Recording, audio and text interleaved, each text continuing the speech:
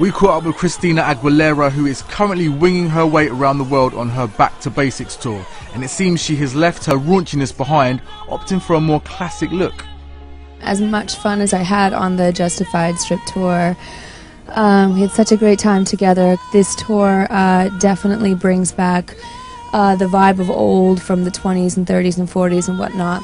You know, glam queens of old, your Marlene Dietrichs, your Marilyns.